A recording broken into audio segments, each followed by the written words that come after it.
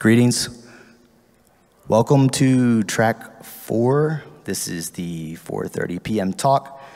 You're going to hang out a while with Bill Graydon, and he's going to talk about physical security, which is something that should get more attention, I think. So he's going to talk about defeating moving elements and high security keys. Yeah. Awesome. Thanks, everyone. Thanks, Flickted.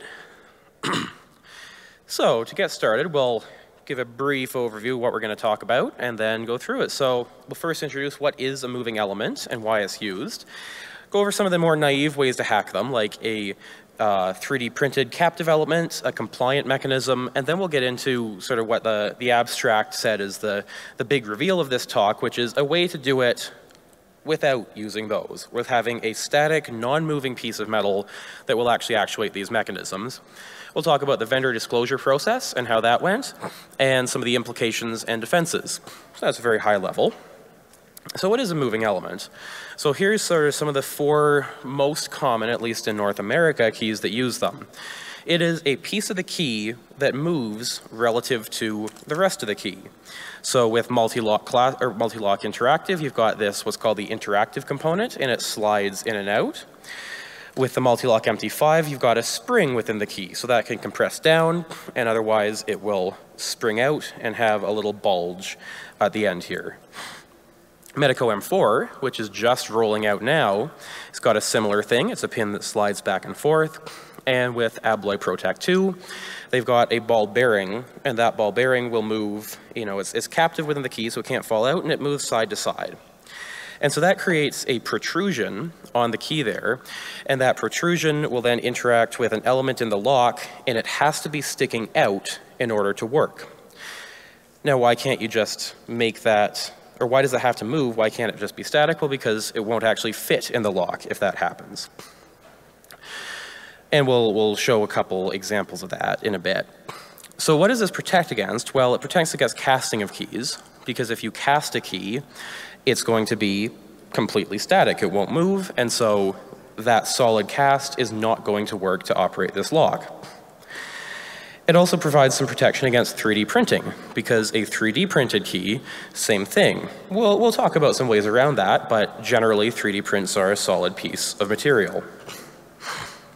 So let's start our discussion by looking at the Abloy Protec 2.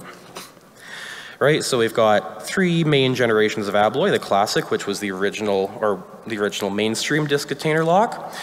And then we added the Protec, which is a bit of a twist on disk detainer, really a beautiful design. And then Protec 2 came out a couple years ago and now adds that captive ball bearing element. And that element makes it a lot harder to, the patent protects that element, so it means that you can't mass produce blanks for this, and so it helps with their key control in general. So this is sort of what it looks like when sliced open. So you've got the 2 halves of it there, and then this channel that contains that ball bearing that goes in the middle of it. And the mechanism works like this. So the ball bearing within the key is this one we can see on the left. And then there's a spring that pushes it up, and this is within the lock. And that pushes up this little shaped piece of metal here that then allows it to move within this channel. If that were not present in the key, this would fall down, and this channel would block it, and it would not open the lock. So we need to find a way, with casting or 3D printing or whatever technique we're going to use, to actuate that little piece of metal and allow it to go up in that channel. So sort of a naive approach is if we take a Protec 1 that doesn't have the ball bearing and make a little slot for it to allow us to stick a lockpick in. And then we have this little tool here we made that works, and a lockpick works as well.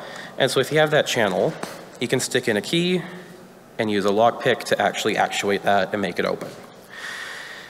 That's not the sort of thing that Abloy is all that concerned about, because it's not something that you're going to be able to do as, selling to consumers. Here's a blank that'll work on Abloy Protec 2. Well, no, you've got to also stick this lockpick in. And that video is also a bit deceptive, because that was one of many takes, and that was the best one. So, it takes a bit of skill to get the exact right position on it and to do it consistently every time. So you can do it, but that is a good good illustration of why, when making moving elements and keys, it is a good idea to not have your moving element be the first thing right closest to the keyhole.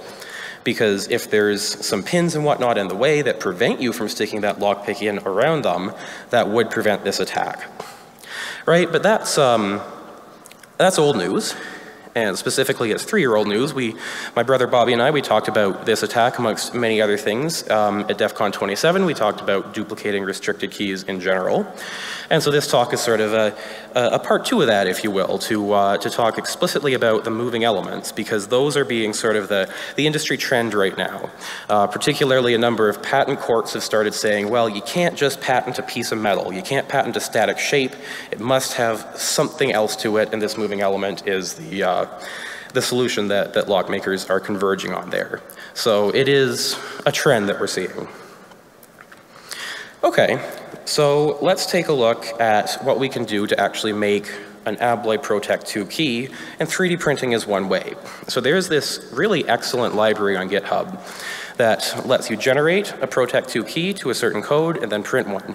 And 3D printed keys in general, they're terrible, honestly. They don't work well, right? The material's not strong. It doesn't let pins glide across them very well.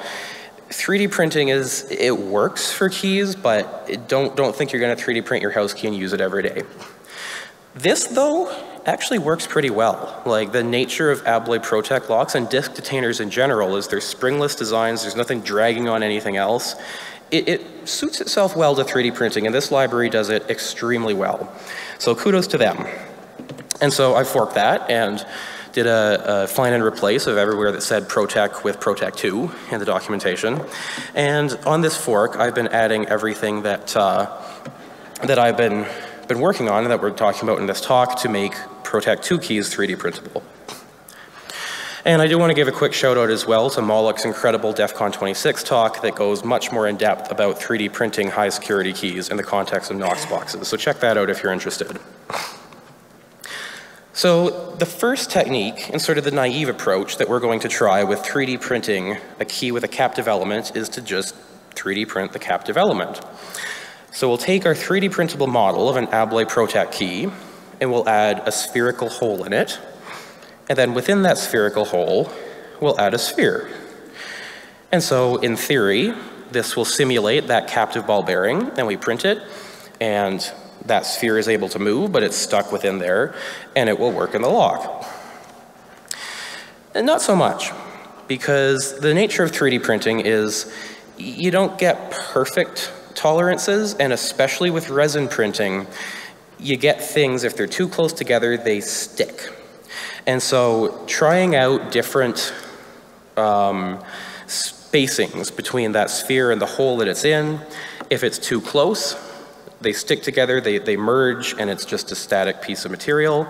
If it's too far, the spherical ball bearing simulator falls out.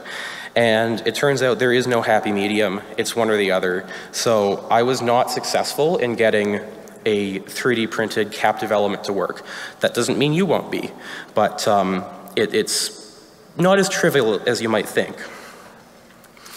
Okay, so if we need a certain minimum space, but we also need something to keep this sphere from falling out, we could try adding a thin piece of material to hold it in and make a compliant mechanism. And so that's the nice thing with 3D printed materials, is that they bend a little bit without breaking. And so we tried this design. And so it's got that ball bearing in the right place, and then just a long, thin tongue. And that tongue holds it in place and lets it spring back and forth. And it turns out that works fairly well, actually. So here's what it looks like when printed. You can see that the printer really had a problem on the head. It doesn't look very pretty, but it works, right? So we got this captive element, and it's able to spring back and forth and simulate that key. So we'll just take a look at that in operation, right? So there it is. We stick it into the lock. And it works really nicely. Now this was, again, one take out of multiple, and it took a lot of like little tweaks and filing on that key because the supports add little elements, and 3D printed keys they really don't work very well the first time out. But it does work, and so it is a cause for concern there. right? And so I added that to the GitHub repo as well that you're welcome to check out and print your own. Another thing that's worth mentioning about this is now that you can 3D print them, you can 3D print a whole bunch at once. And so I gave a talk 2 years ago at DEF CON Safe Mode about what you can do with information theory and key codes and sort of brute forcing mechanical locks. And so that's something that this allows you to do pretty effectively with something as high security as an Abloy Protec 2 now.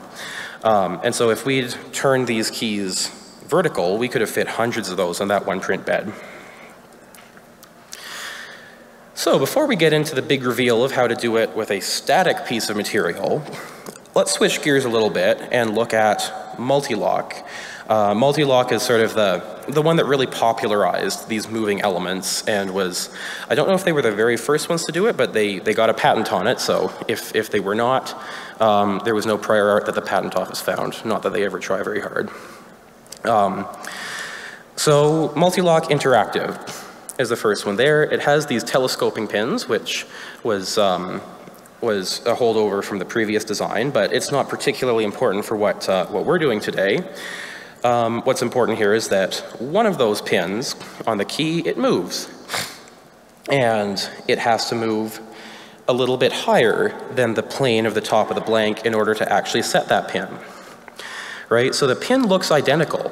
The pin looks identical to all the other pins, except it is shorter, and that pin is too short to be actuated by anything but a key with a moving element that sticks up beyond the plane of the key. All right, and then we've got the moving element and the key that we can see here, and in the bottom of the plug, there's this little spring-loaded piece of metal that pushes up and pushes this moving element up, which pushes this pin up and allows the key to operate the lock. Right, so looking at sort of a cutaway version, we'll ignore the pin-and-pin design of Mul-T-Locks for now.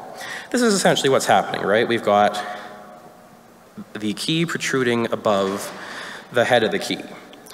And so let's take a quick look at a demo for that.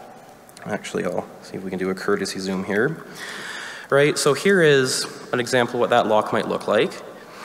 And just a blank, all right? And so I'm inserting this blank in, and blanks are cut as high as you can possibly cut them. And notice that when the blank is inserted in, this one pin here is still too low. So even the blank with the highest possible cuts does not put that pin at the shear line. If we add a little protrusion to the blank, then it does, right? And so that sets that to the shear line. And then of course, if we add all the rest of the cuts, we're now gonna open that lock. Right, so we add those cuts. But here's the problem, is that if I now try to take this key out of the lock, well, it won't fit. There's, you know, this metal is getting in the way of the actual lock plug. So this doesn't work. You can't just add a protruding element over top of it because it is thicker than the keyhole is. And so that's sort of been the conventional wisdom behind interactive elements. You need this moving element to open the lock, but you need it to move back to the other position to insert and remove the key.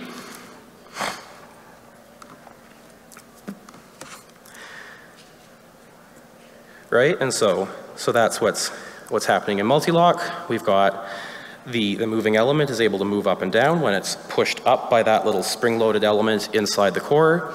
And that lifts this key to the shear, or that pin to the shear line.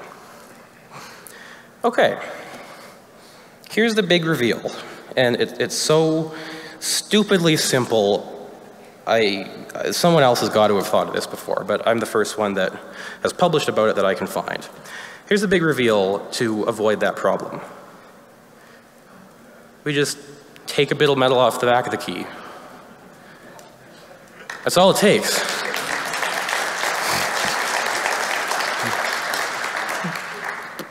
And with that, we can move the entire key. And so now it fits in, and we move the whole key, we angle it up a little bit, and it sets that pin to the correct height. And again, like it's so simple. I can't be the first person who's thought about this, but I couldn't find anyone else has published on it, and lock makers are putting out designs as if they haven't thought of it either. So we're getting it out there now, and this is something to start thinking about when doing new iterations on lock designs. Right, so to actually fabricate this, at DEF CON 27, we talked about how you can do the regular cuts on a multi-lock on a drill press, right? So you can check out that talk if you're interested, right? So we can add the cuts, but then we have to add this element protruding out as well. So what can we do about that? Well, we'll start with a classic key blank. And so those, that gives us the overall shape. It gives us everything we need except that element protruding out.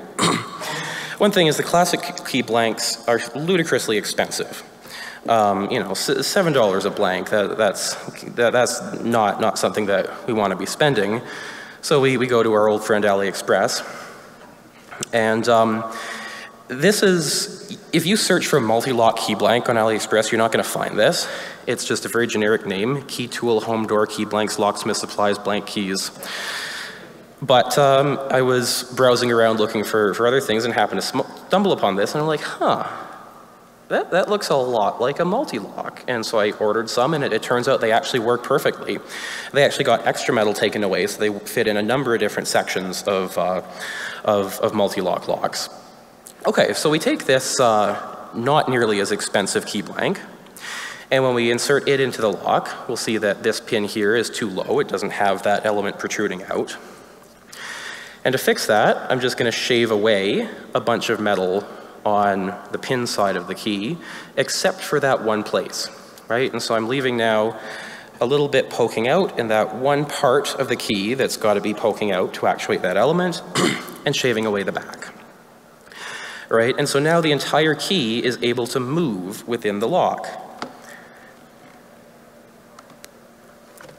right? So you can see that the whole key can bounce back and forth, and the pins are too low when it's in the position that'll allow it to insert, but that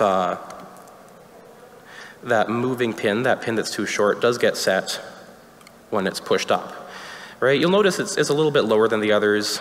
It is still within tolerance, and it does open that lock. All right, so then we have to add the cuts to it. Right, and so for doing that, we just got to put a little piece of metal to shim the back of the key, otherwise our cuts are going to end up too shallow. This happens to be on an actual Mul-T-Lock machine, but you can do it on the drill press as well. Right, and so we add these cuts to our surrogate key, and now we have one that will actually work, right? So you can see on the side all of those bitting cuts there, and then the little element that's sticking out beyond the top plane of that key. I mean, it doesn't work perfectly, and you have to know to move it when you insert it, right? So it's a little bit of a back and forth, but it works well enough, right? Like this, if my house key were a Mul-T-Lock, I would be perfectly fine using this every day, right? So that is a bit of a problem, something that's worth dealing with.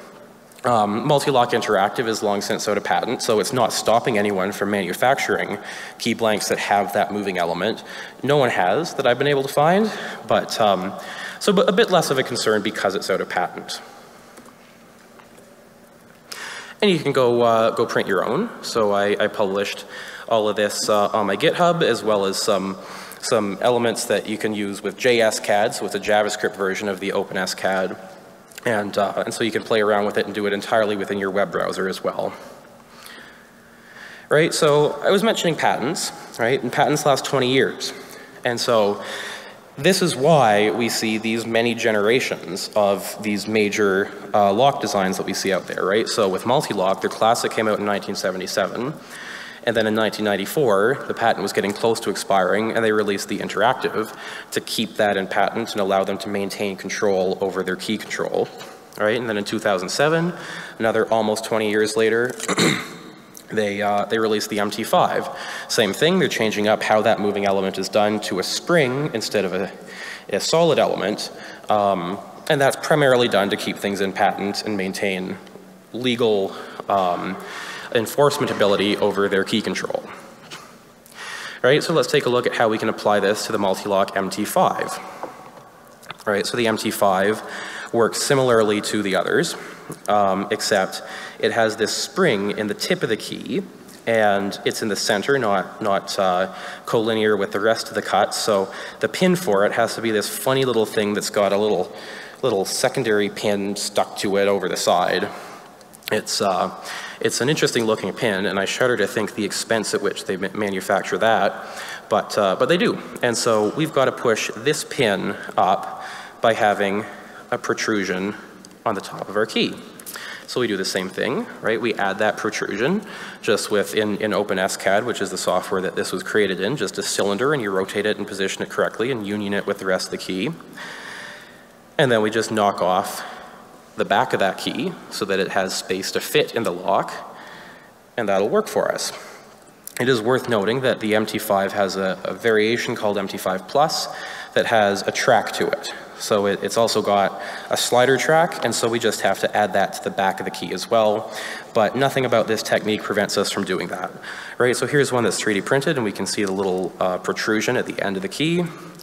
And then on the back side, we've got that slider track printed as well. So in one place, it's actually so thin that there's no material in between them, but that's okay. The rest of the key supports it just fine, and so it operates it just fine there, right? And so we can see this protrusion from the 3D print sticking out there.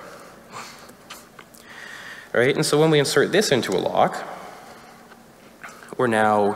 it's at the end rather than the base of the key that's moving, but you can see as I tilt it back and forth, this pin here at the far end is bouncing up and down, right? And so I am successfully setting that pin that should be set by the moving element as well. Right, and so you can print your own of these as well at the same URLs. And try it out for yourself. Okay, so now that we've got both interactive and MT5, and MT5 is still in patent, right? So this is something that they would be potentially concerned with. I reached out to them, right? And so there's part of the responsible process of discovering this sort of thing is you reach out to the manufacturers and let them know in advance of publishing it and give them a chance to fix things, or at least respond and be prepared for it, right? So I reached out, and the response, crickets. So I sent multiple emails to their online forums. I even reached out to some people I knew that happened to have family that worked at Mul-T-Lock, and I just could not get on the phone with the right person. So if you happen to be watching this video on YouTube after, or in the audience, and you're from Mul-T-Lock and you are the right person, please reach out to me. I would love to work with you to help mitigate this. And there are mitigations available, which I'll talk about at the end. So hopefully we can see that happen now that this is actually being released, but it does give attackers a bit of a head start now. All right, let's talk about Abloy, right? So we talked about that a bit at the first part of this presentation. We're gonna come back to it. It's a bit more complicated geometry, which is why I covered Mul-T-Lock first. Right, so we've got the disc detainer cuts are a bit more complicated. We have to treat those with a little bit more care when we're removing the metal from the backside of it. But otherwise, the process is pretty similar, right? So we've got in OpenSCAD, which is this really awesome software that does this, and you'll see why in a second. We add a sphere to it, and that adds that element that's sticking out. And we've got to remove material from the back of the key so it will actually insert and fit within that lock.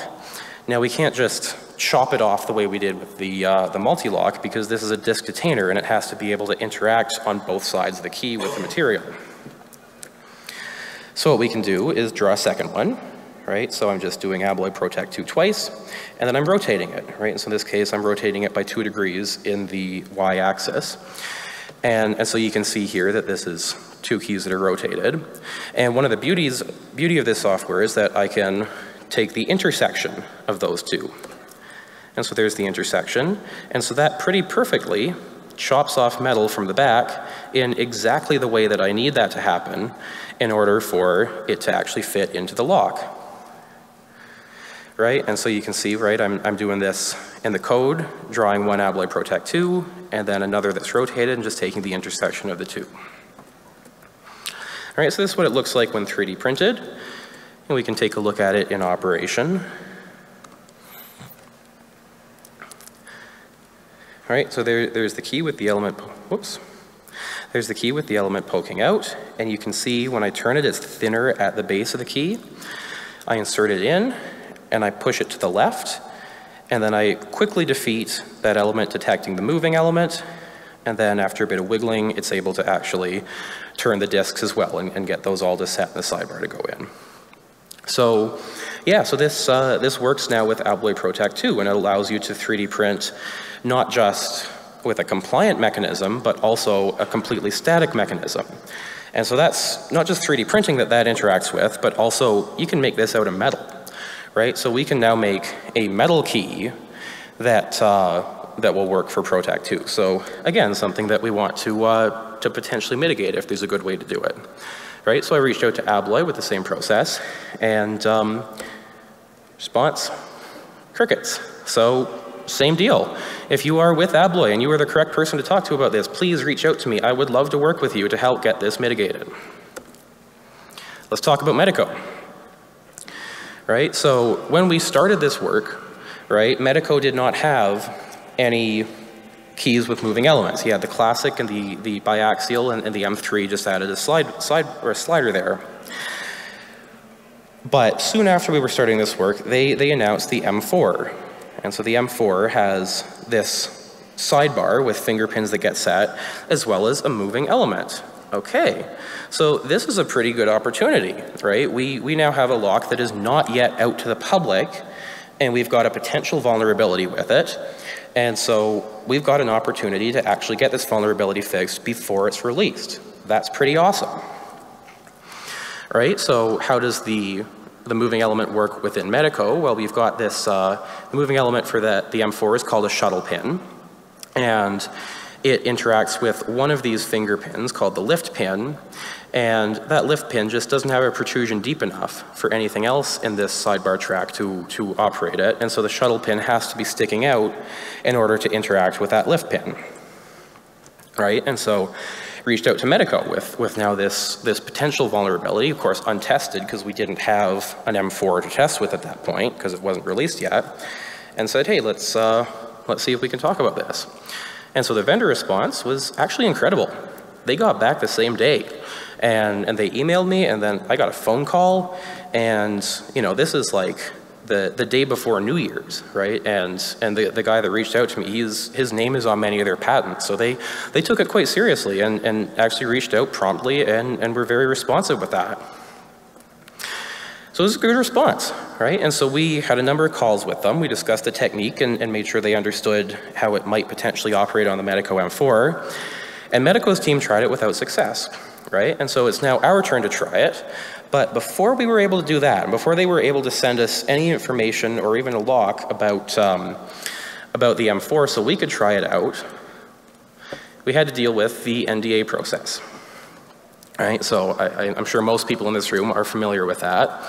And that's something that when you're a hacker that discovers something and you're requested to do this, it's a kind of a big decision, right? And so we took this to our legal team, and they looked at it and said, like, NDAs in general are fine.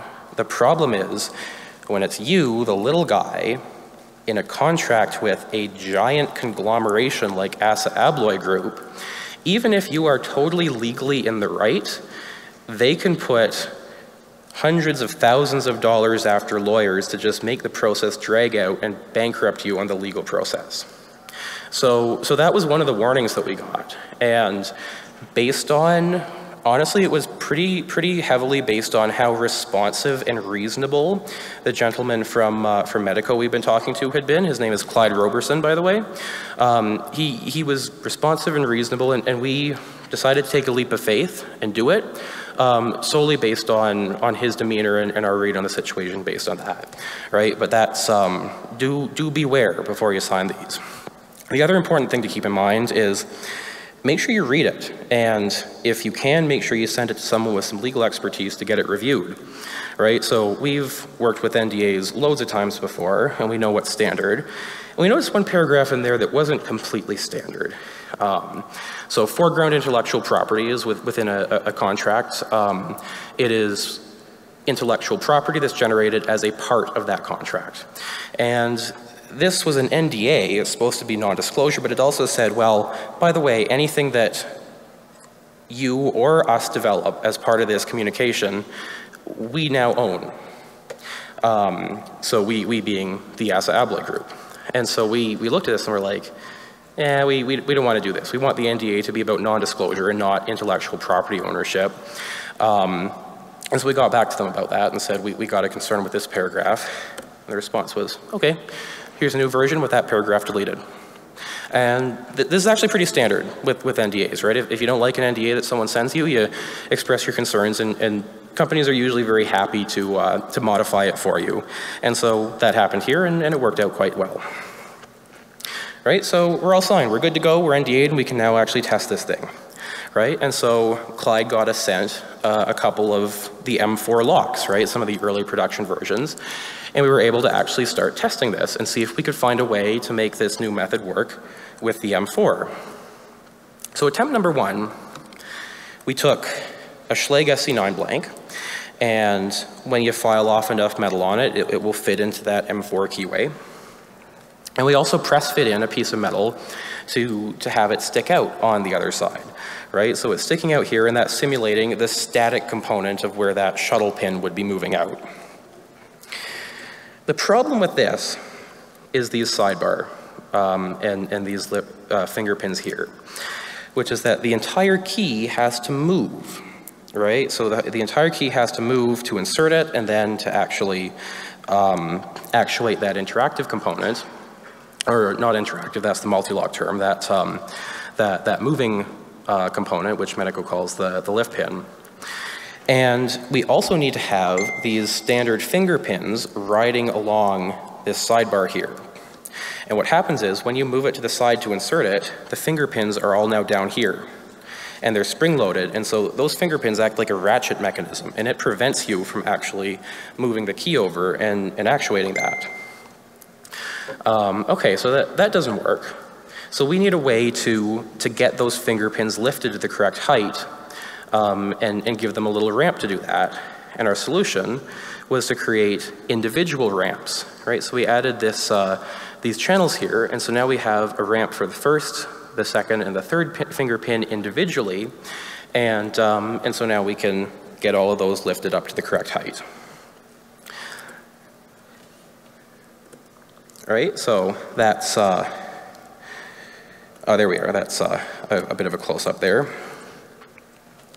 And so we can see this in operation, and it works fairly nicely, right? So it's interacting with those finger pins and pushing them up to the correct height. Meanwhile, the protrusion we press fit in is pushing the lift pin up to the correct height. The problem is, the old problem with keys with moving elements, it will not insert or remove from the lock, right? So this protruding element, it just is binding with these finger pins, right? So it fits in the keyway just fine, but now these finger pins are in the way. And we could make it thinner on the backside and mitigate it that way, but there's just no more metal to remove. This thing was paper thin already, so because of the particular shape of the M4 keyway, we couldn't make that happen if the keyway were ever widened, right? And so this is a bit of wisdom with the M3 that did have the keyway widened from biaxial. If the M5 has a wider keyway, this attack will start to work, right? So it's now something that they can be aware of, which is good. The other element is that chirality matters with this. And so for anyone who's ever tried to pick a Medeco before, you know that if you tension it one direction, the top pins bind first. If you tension it in the other direction, the sidebar binds first. And what was happening with using this technique is that when we inserted this surrogate key, the direction we had to twist it to move it in and cause this lift pin to actuate is actually the direction that causes the sidebar to bind hard against these finger pins. So we're now trying to turn it in a way that will set that finger pin while we're binding the sidebar hard against it. It made it not really a viable attack for that reason as well. Okay, so let's look at what we pivoted to when those didn't work. We started to think out of the box a little bit. And looking at the actual design of the lock, this is the lift pin, and there's this element here that can be pushed down, and it's within the plane of where that key would insert without a moving element sticking out. It's just, it has to get pushed down deeper than the plane of the cores milling there. So we need an overhang on our key to cause that to happen. And so to make one, we took pieces of metal and bent it, so we have this little J shape, and that allows us to create an overhang. And then we added this little peak to it. And so that peak, the finger pins are able to ride over that peak just fine, but it can push in and hit that little part of the lock and push it down to get the finger pin to the correct height. And it works badly. It honestly doesn't work very well. It's like you gotta try it a bunch of times, and 2 times out of 10 you're able to get it to work, and it's got to get perfectly positioned. But it does, in theory, allow a blank to be mass produced that might not work great, but does work. So it's something that's potentially worth mitigating. And this last element, we just sort of had a stroke of the idea there fairly recently. So this was only presented to Medeco fairly recently, and so they're still in the process of deciding if and whether they're going to mitigate it. The mitigation is fairly straightforward. You just deepen this, or possibly add sort of a bowl concave cut to it to prevent that from working. And currently their response is they're leaning towards doing the mitigation, but it requires tooling changes, and things are further along the production schedule now. So it is something that takes them a bit of time to figure out. But so there's a good outcome here. So we've got not a great attack, but it's something that they're still likely going to mitigate there.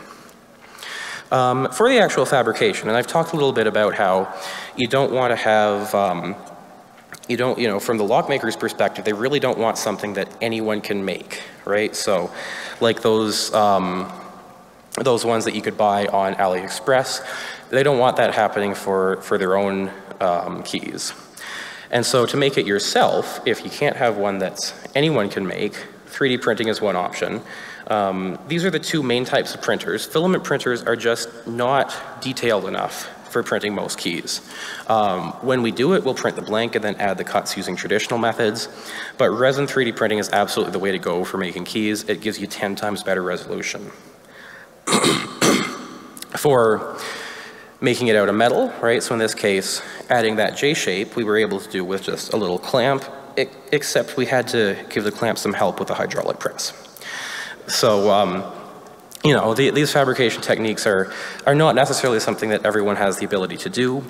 When adding the cuts to it, because these blanks are imperfect, they come out of the clamp and bend nastily, and you also would need a machine that's capable of adding these top cuts, which not everyone has. You have to jump through all sorts of hoops doing it. So when adding the cuts to this particular version, we had to put 3 keys together. One to prevent this clamp from pushing in the press fit element and misplacing it, and another to give support on the bottom side, because this blank was paper thin at this point. So it's not a trivial process, and then we had to mill out a little bit at the end to allow it to insert all the way and have the tip wording not be a problem for it. So, in general, these fabrications are something that you can do if you're a major lock and key nerd like us and have all this equipment. A lot of people don't, right? So it's the sort of thing that lock makers are considering when they're deciding whether to mitigate is, what is the effort required to actually carry out this attack? And patents are effective-ish against mass production, right? Against someone in China going and making a version that does work, right? In China, you can't really control that with the manufacturer, but you can at least control it on the import side, and you can certainly stop someone doing that domestically. Right, so one of their key concerns with key control here was that any attack we were able to successfully do did not allow someone to make this key in a way that bypassed the patent, right? So a valid consideration there. We'll chat a little bit briefly about some alternative attacks, so things that people should consider before they're worried about this, and then some defenses available to you as well. All right, so this is one of the gates in the New York City subway station. And they've got 2 locks here, you'll notice. One is a high security Medeco with great key control on it. One is a Yale, and so Yale locks the keys are not at all controlled. And it's also this, which most people in this room will have heard of. Is this the same thing for everything in that in New York City, and people are getting it. So it's something that you got to make sure that you're not going to be doing something like that if you're worrying too hard about the key control for one of your two locks. You can also attack the code card. And so in this case, what we've done is taken a Mul-T-Lock Interactive code card, and it's just got the code stamped onto it. And so we've just re-stamped it. So on the original, this 264S is the keyway, and we've changed it to 200S. And so in this case, you can see that little artifact there. We didn't do it great, but up here, I mean, this, you take that to a locksmith, he's not going to know this has been modified. And we can change the full bidding on this and get a code card that authorizes a locksmith to create an entirely new key for us. And of course, the blanks are, once they're out of patent, they're not necessarily as easy to control the sale of, right? So you can buy these blanks on eBay. And so these are two of the ones that we bought. And there's actually a bit of a story with this one up top here, which is that when we received this, it had coining on one side for a locksmith that was actually local to us, a locksmith that we knew, and they were in business still cutting multi-locks. And so I reached out to them and I said, like, guys, I just bought keys on eBay coined with your business. Is this right? There's a bunch of things about this that don't add up. They got back to me that very same day and said, yeah, this is not right. There's clearly a problem here. And so I've blacked this out to not dox them, because they're an honest business trying to do standard locksmithing, and they don't want to deal with all of this crap that us in the hacker community get up to. But yeah, so we reached out to them, and they did some investigation, and it turned out that 3 years before, they had a package arrive by courier with more blanks in it, and the package was manifested for 25 pounds, and the delivery driver said, something's wrong here. And it turns out at some point, they don't know when or how, those keys got stolen out of the box in transit, right? So talk about a supply chain vulnerability there. Right, so they reported it to Mul-T-Lock, and then when I reached out, they were able to recover 9 out of 10 of the stolen boxes from the seller on eBay that was just selling all 10 of the stolen boxes. Right, and so, when you happen upon stolen property, there's no compensation owed to you for that, right? That belongs to them, but they insisted on compensating us, and so I eventually gave in to that. But that's something to be wary of when buying stuff on eBay that might potentially come from less than upright sources. So what can we do to defend against this? Well, the first one, and one of the first ones we thought of, is take the moving element, put another one beside it, and have it go the opposite direction. And now the key is actually widening. And so that prevents us from moving the entire key because it's getting wider, right? So that's one option available to us. Mul-T-Lock actually has already 2 moving elements. This isn't for that purpose. It's just so that you can insert the key in either direction and it's going to work. But that's something that potentially could be modified to apply this attack for. There's a reason it can't. There's a trivial workaround if they decide to use this. And I've got a nice shiny new set of Medeco bump keys for the first person after this talk to think of what that trivial workaround is. And if you're watching this talk on YouTube afterwards, put it in the comments, and I might send something your way. Right, so that's one option.